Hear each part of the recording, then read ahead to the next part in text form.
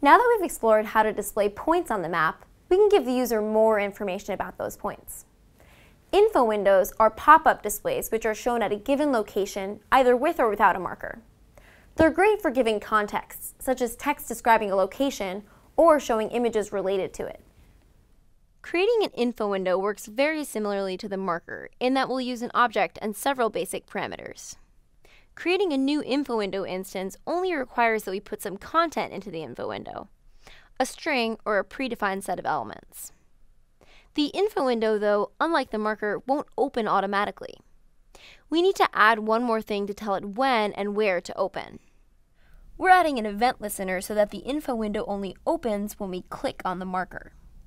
Within the event listener, we'll call the infowindow.open method, passing in the map on which to open and optionally the marker on which to anchor it.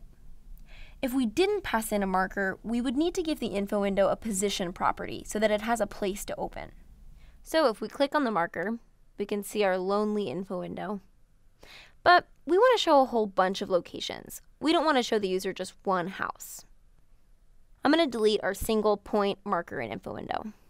So here we've created an array of objects with some listing titles and a bunch of lat longs in the initialize function so that we have all of the information we need in the browser. In your own projects, we'd recommend using a database and serving the information to your site. There are a bunch of features of the API that allow you to easily render large amounts of data onto your map.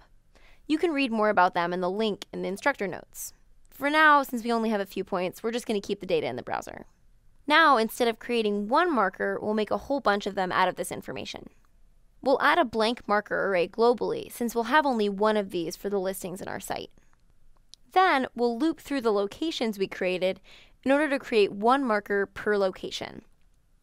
We'll keep each newly created marker instance in the markers array to keep them organized. Now, we want an info window to appear when any one of the markers is clicked, and we want the content to reflect that marker. So we'll add an onClick event to each marker.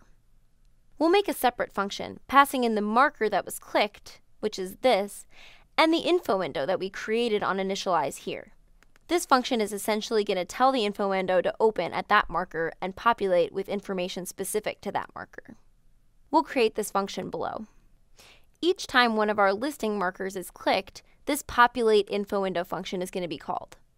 Essentially, all this is doing is setting the content of the info window to the marker's title and opening the info window on that marker. Finally, we may add listings that are outside the initial zoom area, and we want to be able to adjust the boundaries of the map to fit everything that we want the user to see.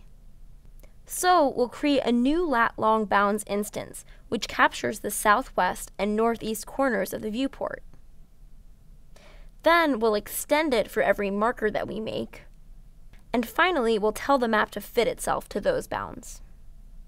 Voila! We have a very basic listings app. If I click each marker, a brief description of the listing shows above that marker.